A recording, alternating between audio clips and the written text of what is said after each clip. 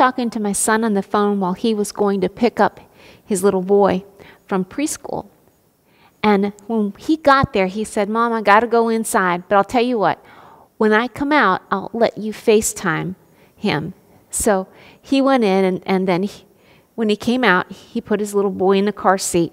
And then he let him hold the phone since he had to drive. So my little grandson's holding the phone. And he's looking at me. And I said, hold the phone up because I only see this much of you, your chin. And he pulls it up and he says, hi, Grandma. I said, what did you learn at school today? And he said, the stone was rolled away. And I said, the stone was rolled away. And then he had this paper with all these stickers on it, and there's this great big stone that had been rolled away, and there was a sticker of the tomb, and there was these two ladies, the Marys and really three ladies, the Marys and Salome, and then there was an angel there. And so I said, so you learned that the stone was rolled away? And he said, yeah, the stone was rolled away. And I said, Jesus is alive. He's risen, isn't he? And he goes, yes, the stone was rolled away. And I want you to know that I had been sitting on my couch praying and talking to the Lord. I said, Lord, what is your heart?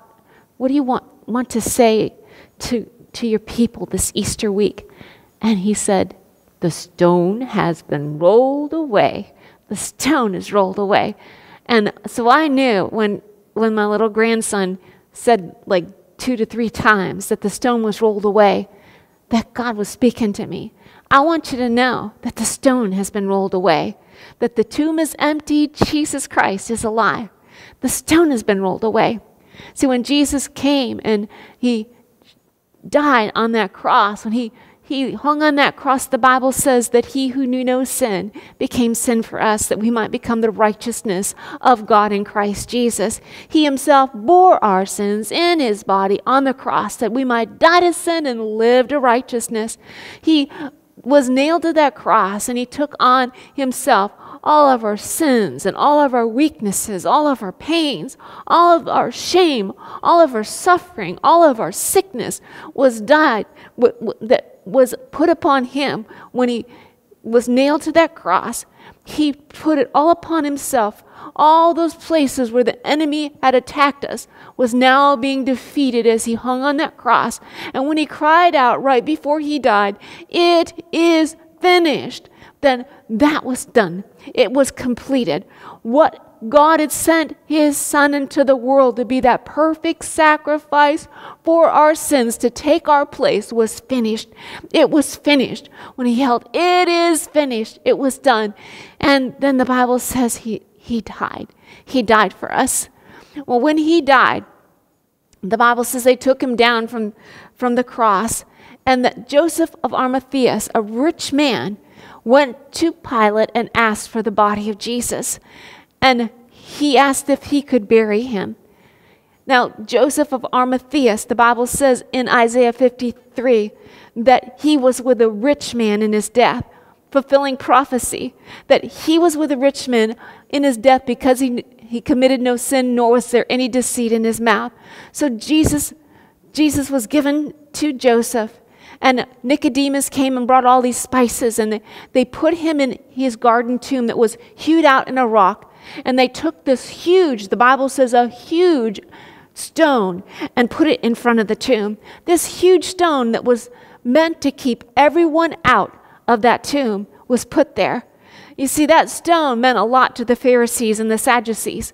They went to Pilate and they said, "We want that stone intact. We don't want the disciples coming and stealing Jesus' body," because Jesus said that in 3 days that he would rise from the dead. And if they come and steal his body, then it'll be worse than it was when that deceiver was alive. That's what they called him. But I love this, that Jesus told his disciples that he would rise 3 days after he died. And it just like, they had no comprehension, but the Pharisees grabbed hold of it, and they were afraid. So Pilate says, "Do what you need to do." And so they take Roman guards, put them before the to guard the tomb. They put a seal upon that stone to make sure that no one would tamper with that stone. But the Bible says this about that stone, where the three women that were coming, the two Marys and Salome that were coming to the garden tomb, when they were thinking, how are we going to roll away this huge stone? Who could help us roll this stone away? Well, the Bible says that an angel of the Lord came down from heaven, and there was this earthquake, and the angel of the Lord just went, rolled that stone away. Why did he do it? Why did he roll the stone away? Because Jesus, he could walk through walls. The Bible shows us that when he walked through the walls to see the disciples, he didn't need the stone rolled away, but the stone was rolled away for us. It was moved for us so that we could know that Jesus Christ was risen from the dead. But it was also a type and shadow of what God had sent his Son into this world to do in our hearts and lives. The Bible says this at the Last Supper, or the Passover, when Jesus is talking to his disciples, and he takes the bread and he rips it and tears it. And he says, "Take and eat, for this is my body." And then he takes the cup and he says, "This is the cup of the new covenant." That he says, "It's my blood that will be shed for the forgiveness of many." The cup of the new covenant.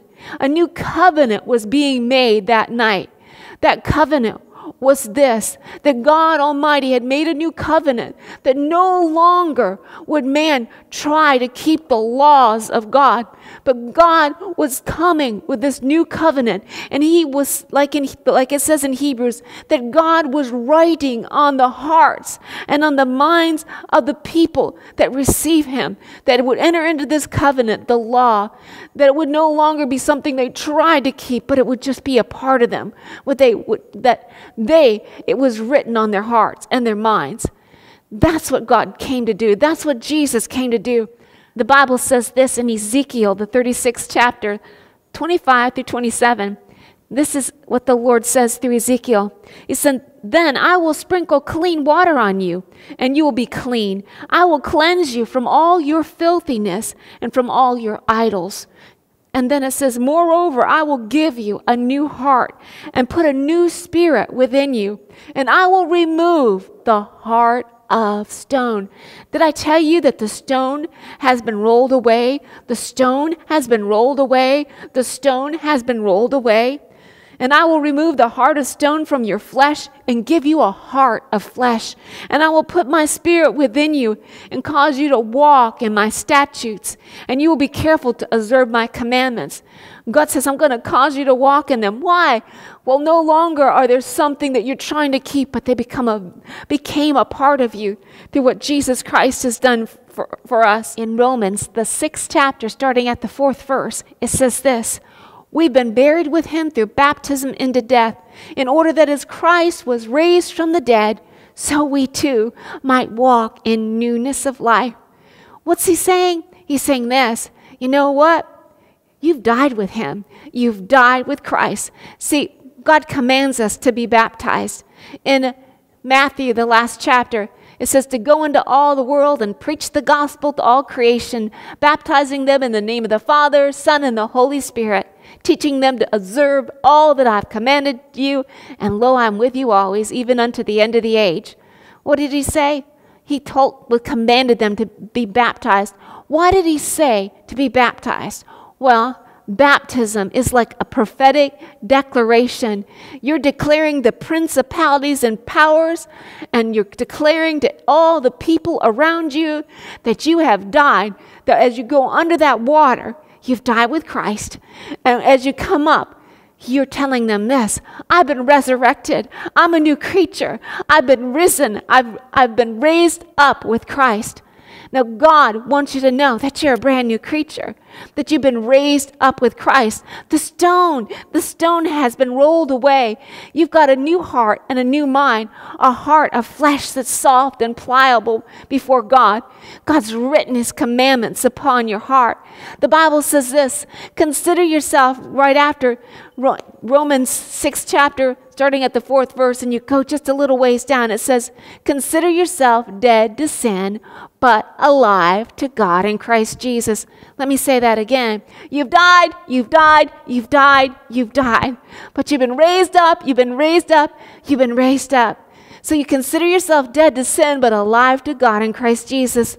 Therefore, do not let sin reign in your mortal body that you should obey its lust. Do not go on presenting your body as to sin as instruments of unrighteousness, but present yourself to God as those alive from the dead. Did you hear that? But present yourselves as those alive from the dead. You've been raised up, and your members as instruments of righteousness. For sin shall not be master over you, for you're not under the law, but you're under grace. You're under this new covenant that gives you a new heart and a new mind, so you can walk and after God. You can please God now. You have a heart to do what is right, and you have power inside of you. The power of Jesus Christ, you living in him. You've died with him and you're raised up with him. God says, hey, consider yourself dead now. You're dead to sin, but you know what? Hey, you're alive now. You're alive in Christ Jesus. You've been risen up with him. Then it goes in Ephesians, the 2nd chapter, it says this. It says, we were dead in our trespasses and sins in which we formerly walked, according to the course of this world, according to the prince of the power of the air, of the spirit that's now at work in the sons of disobedience. That's the devil. Among them we too also formerly lived in the lust of our flesh, indulging in the desires of the flesh and the mind, and were by nature children of wrath, even as all the rest. But I love this, but God being rich in his mercy because of his great love with which he loved us, even when we were dead in our trespasses and sins, he raised us up in Christ. Oh yes, we've been raised up, we've been raised up, we've been raised up in Christ by his grace. God wants you to know that he sent his son, and that through what Jesus Christ did when he died on that cross, and he shed his precious blood for us. And when we call on his name now, when we call and say, Lord Jesus, forgive me for my sins. I know you're the Son of God. I've got to have you. When we call on the name of the Lord, the Bible says we are saved. We are saved. What? We've been buried with him and we've been raised up. I want you to know the stone's been rolled away. That stony heart's been rolled away, and you're raised up in Christ. You have a wonderful day, and know this, God loves you. Oh, this God, he loves you, he loves you, he loves you. God bless you. Bye-bye.